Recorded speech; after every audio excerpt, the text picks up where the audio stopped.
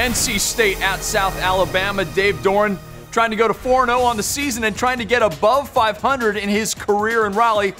Coming into the game, 14-14 as head coach of the Pack. Wolfpack down 7-0. Matt Days gets outside, heads down the sideline, 77 yards on the touchdown. Must-see ACC, he's in.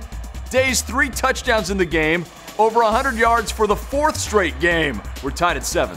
And how about Shadrack Thornton out of the backfield? He takes off 39 yards for the score. He had 111 yards rushing, 2 touchdowns. 14-7 NC State. The Pack 190 yards rushing in the first half. And after an NC State INT, Jacoby Brissett goes to work. Beautiful to Jalen Samuels' 42-yard pickup.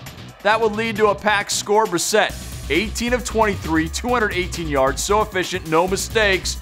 And how about Brissett? The little shovel to Samuels. 33 yards. Brissett and Samuels would hook up again for a touchdown before the half. 42-10 at the break. Samuels over 100 yards of offense in the first half. Late third, Jalen McClendon in at quarterback for the Pack. He's the heir apparent. Flares it out to Reggie Gillespie. Can he stay in bounds? No, he falls out of bounds, but late third turns into early fourth, and from there, Gillespie, his first career touchdown. He would add another later on. NC State big, 63-13 the final. Brissett now 189 straight attempts without an INT. That's 7 games, and yes, in those 7 games, the Pack is 7-0. I'm Jeff Fischel. You're watching the ACC Digital Network.